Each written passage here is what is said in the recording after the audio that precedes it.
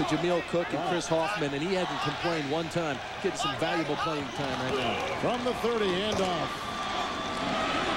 Antonio Harris off to the races. He's being chased by Evans and brought down by Evans at the 25-yard line. The defense that's sitting there, they've been pounded on all day. They're tired. They've been running after. Now you put in the fresh legs.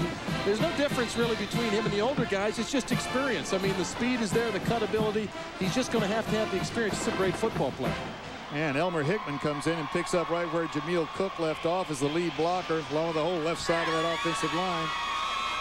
This isn't running the score out. That's just a straight off tackle play for big yardage. And the third string running back doing it. Here he goes again, breaking a tackle from Evans and then taking it down to the 20-yard line. A gain of through 3 touchdown passes and was named the MVP in the 31-21 victory for the Fighting Illini.